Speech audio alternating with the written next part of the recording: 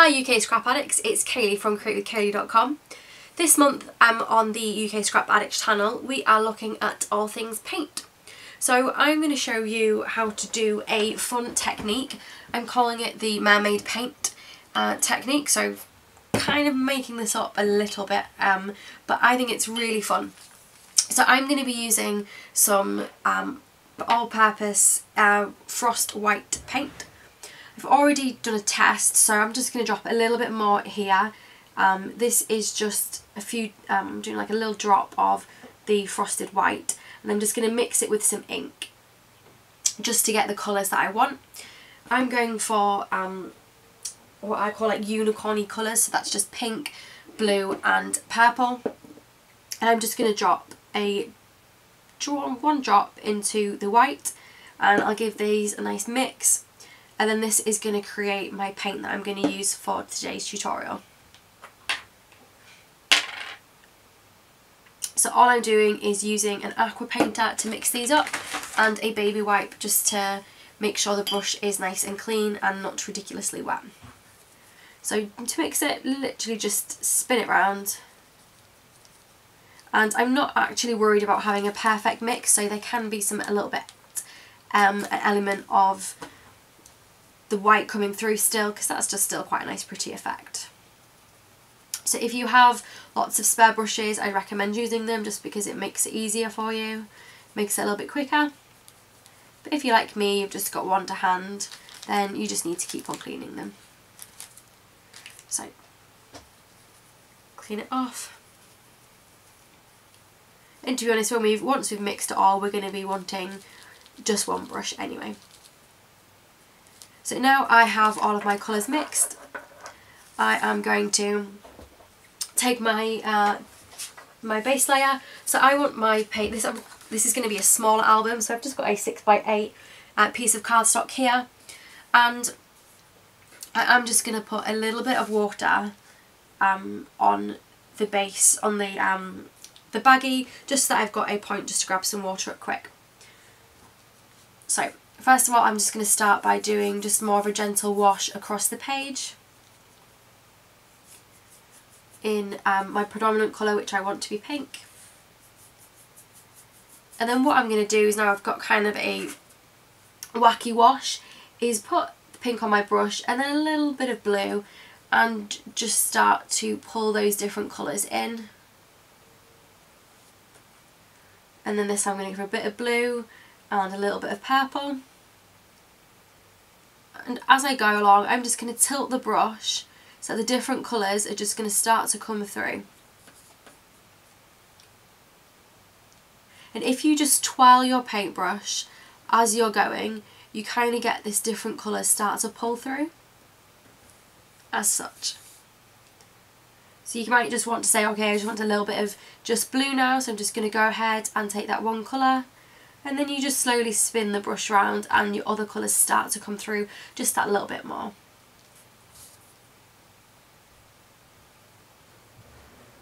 Now you do need to be careful with your colour choices, because you do want colours that don't necessarily mix very well. Like these colours kind of don't end up looking brown, whereas sometimes you mix a few different colours and all you're going to get, no matter what, is a brown colour.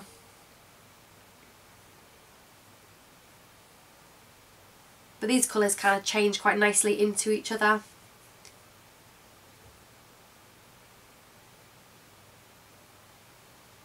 And it's important to remember when you're doing things like this, that this is a background, so it can look a little bit messy, but it's not going to be how it finishes, because we are going to layer up and embellish on this.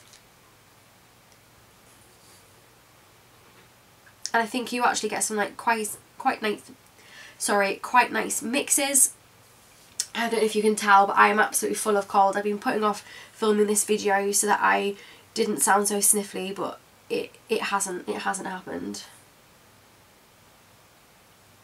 And I think because you're using shimmer paint as the base, you actually do get a really nice shimmery, unicorny, fairy magical effect here.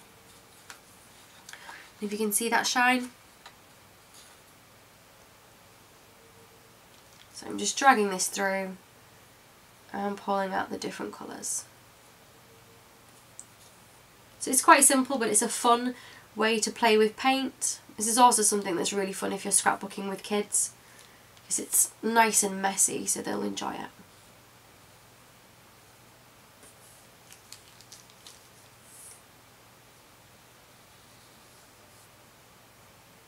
And now I'm just going to jumble these up a little bit.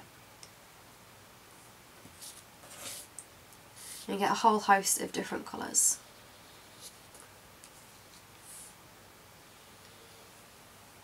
So what you need to do now is just let that dry.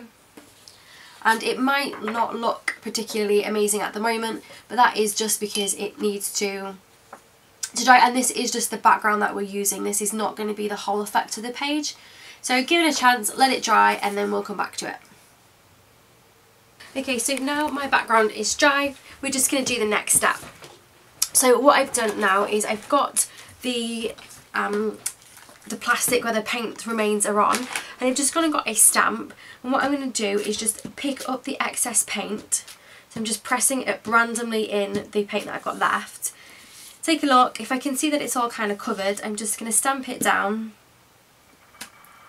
And there we've got the excess paint to kind of get this effect. Now you'll notice that I didn't have a block that did the whole stamp. I only wanted the tail downwards, so I just grabbed what was nearest to me. Now all I've done then is I've got to cut it out, the one that I did earlier, because this needs a few minutes to dry, maybe like 10-15 minutes to make sure it is dry. Oh, and I've managed to get paint everywhere, so let's just get rid of that. So now I've got my background and embellishment. I've just gone ahead and taken the photo that I wanted to scrap, and this is just some dolphins, some wild dolphins that we saw on a boat trip when I was abroad, so I just wanted to treasure that. And I've gone ahead and punched out some circles, and these are just going to create my background. And what I want to do is just have these going across the sides of the page, kind of mimicking what a mermaid's tail would kind of be. I'm just going to lay these randomly going down the page, and once I'm happy with the layout I'll go around and once I've stuck them down I'll just take off any excess. So there we go, relatively happy with that. Just stick them down.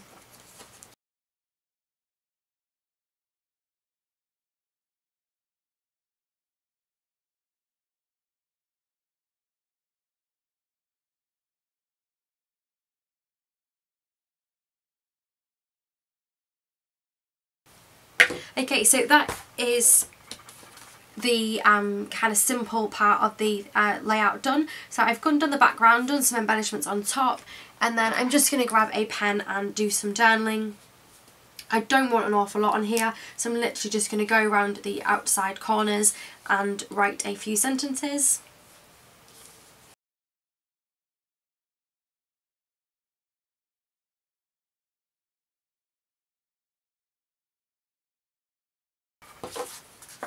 Okay, so that's the journaling done, and the last thing that I want to do is I've just got some sequins, the teeny tiny sequins, so I just want to pull them off and I'm just going to stick them all over the page. So I just want to get a handful off, and sometimes these come off so easily and other times it's just a bit of a mare. So I'm just pulling them gently off the string that they come on, and all I'll do to stick these down is just put a teeny dab of glue where I want them, and then simply pick up the sequin and pop it down where the glue is.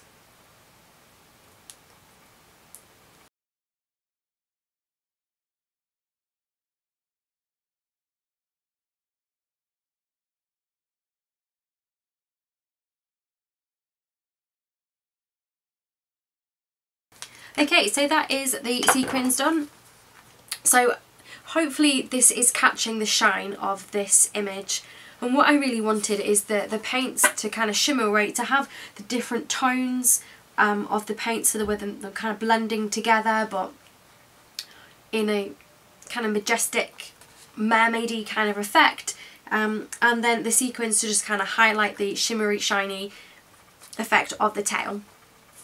So I hope you have fun with your paints. I think when it comes to artistic things like painting or when you're mixing inks, etc., it's always fun to just have a play and see what happens and see what effects you can create.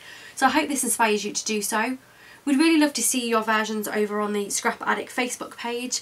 It really does mean a lot when you share, so please do. And well, I'll see you back next month. So I hope you have a great time crafting and see you soon.